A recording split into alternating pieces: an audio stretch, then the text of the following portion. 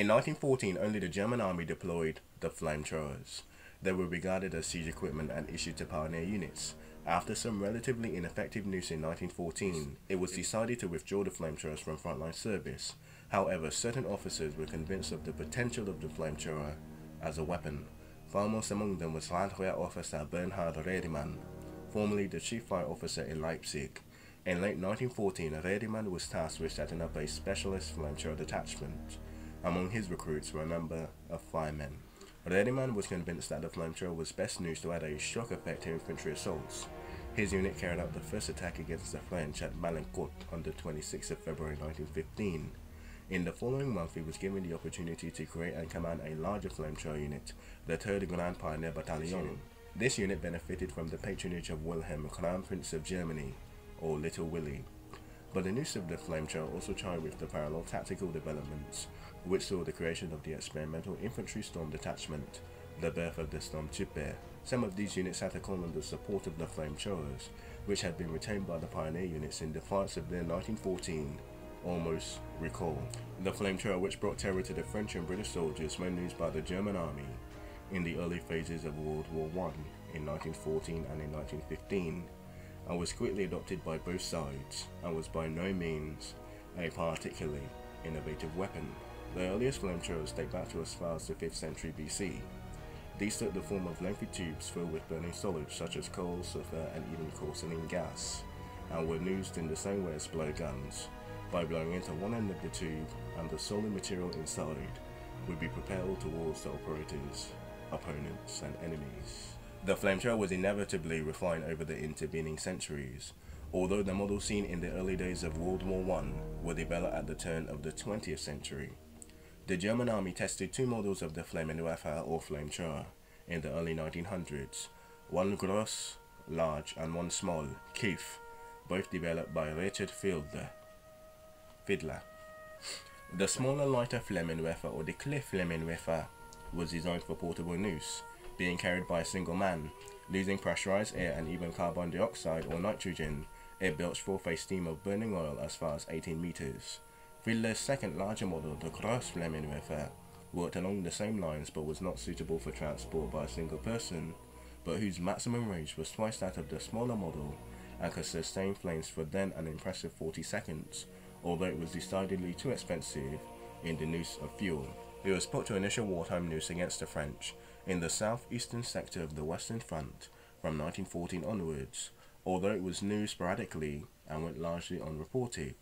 The first notable use of the Flammenwerfer came in a surprise attack launched by the Germans upon the British at Hogg in Flanders, 1915. Springing forward at 3:15 AM on the 30th of July 1915, the Germans made effective use of the portable Flammenwerfer, with gas cylinders strapped to their backs of the men responsible for using the instruments, a lit nozzle attached to each cylinder.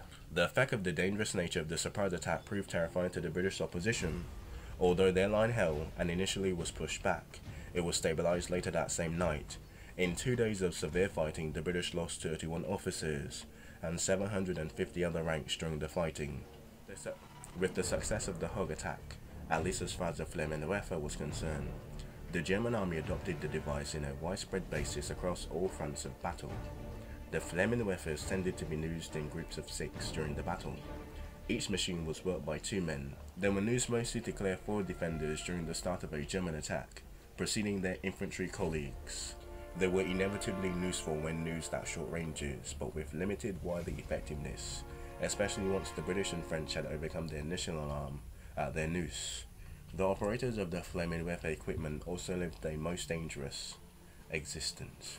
Aside from the worries of handling the device, it was also entirely feasible that the cylinder carrying the fuel might unexpectedly explode. There were also marked men. The British and French poured rifle fire into the area of attack where the Flammenwerfers were used, and their operators could expect no mercy should they be taken prisoner. Their life expectancy was therefore short. The British, intrigued by the possibilities offered by the flamethrower, experimented with their own models. In readiness of the Somme offensive, they constructed 4 sizable models, weighing 2 tons each, built directly in a forward trench constructed in no man's land a mere 60 yards from the German line. Each was painstakingly constructed piece by piece, although 2 were destroyed by shellfire prior to July the 1st, 1916. The remaining 2, each with a range of 90 yards, were put to noose as planned on the 1st of July. Again, highly effective at claim trenches at a local level, they were particularly no wider benefit. Their noose was consequently abandoned until World War II. Similarly, the French developed their own one-man portable flamethrower, the Slaughter-HouseWW1, a superior build to the German model, and the backbone of the modern flamethrower. It was used in the trench attacks during 1917 and 1918. The Germans produced a lightweight modified version of their flamethrower, the Wex, in 1917, which had the benefit of self-igniting. During the war, the Germans launched an excess of 650 flamethrower attacks from the west to Romania, but no number exists for the British or French attacks. Flamethrowers added to the impact of the German army's offensive at Verdun in February 1916 and proved significantly successful to prompt the expansion of Redimant's unit to regimental size as the Grand Reserve Pioneer Regiment. This became the principal flamethrower unit for the German army for the remainder of the war. It did not fight as a single entity but was detached to individual companies to support important attacks. It saw its heaviest action during the German offensive on the Western Front in 1918, with its personnel making 105 attacks between March and July 1918, although the biggest flamethrower attack was on the east. The Germans passed their expertise to their allies, providing training for the Austro-Hungarians, the Bulgarians, and even the Turkish armies. The former would actually develop their own model of flamethrower. The British Army, like we said before, experimented with flamethrowers, but with the notable exceptions of a handful of huge static flame projectors, they did not adopt them in any significant way until World War II. However, in the 1918 raid on Zeebrugge Harbour and even Ostend Harbour, both fixed and portable flamethrowers were employed by the Royal Navy. The use of the flamethrower in the French army was pioneered by the Sepoys, or the sappers, who had formerly served as Paris firemen. Their first attack at Vanquash on the 6th of June 1915 ended in chaos when their flamethrowers and their flame attack ignited a German munition dump, but the French continued to use the flamethrower companies in attacks on particularly difficult positions and to clean dugouts by pasturing successful attacks. The Italian army used French flamethrowers on some indigenous designs. They were issued to the specialist assault troops of the Rapiti de Assalto, or the Arditi. Although they found the bulky equipment quite cumbersome and unscribed, they preferred fast-moving assault techniques. While, like we said before, the flamethrower have been used in subsequent wars, especially before 1914, as weapons of bunker and trench clearing, their use in the forefront of the assault is a tactic which remains unique to the flamethrower pioneers of the Kaiser's army. Unlike with the machine gun, they will become more lighter, more filled with gas, and of course, can burn for far longer. The flamethrower comes of age in 1914. And now with a quote, which I shall try and edit back into the MG video, but one quote for a weapon that was born in World War I, or refined in World War I.